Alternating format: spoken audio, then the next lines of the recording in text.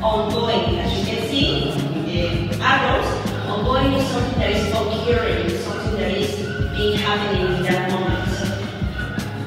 Slap, ouch. Slap is the action when you hit another person in the face with your hands.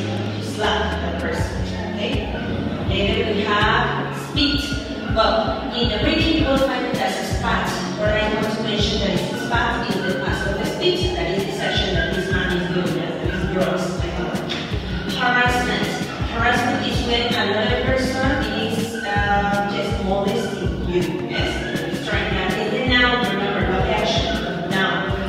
Fled and flee. Again, flee is the present, fled is the past, and it's to run away, to escape. To escape. That's it. Lack of. Lack of is when you don't have something. For example, here we can see a lack of bathroom. It's when you don't have something. It's a lack of.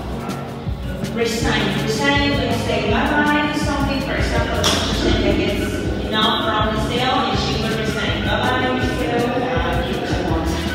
Awareness. Awareness is to have the information of something. Yes? The awareness of technology or the awareness of medical institution. Yes?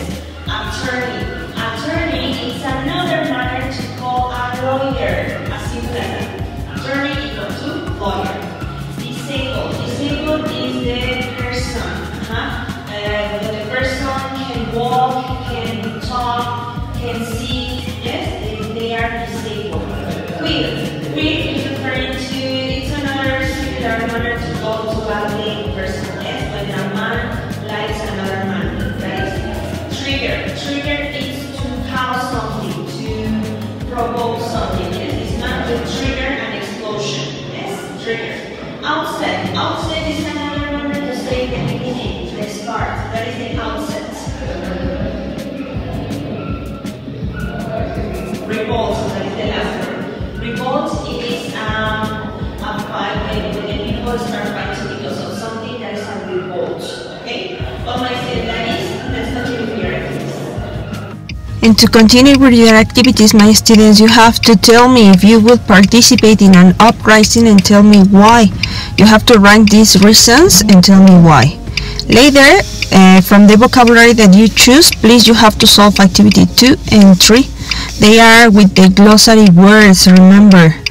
Later, how do people in your home country express their disagreement with the government? Tell me, in Mexico, what do we do? You have to discuss this with your parents. And later, you have to enter to the platform, listen the conversation, and tell me, you have to order the events, and later tell me what happened with these 3 persons. And that's it today, my students. Love you. I hope you understand. If you have any question, you know where to find me. Bye-bye.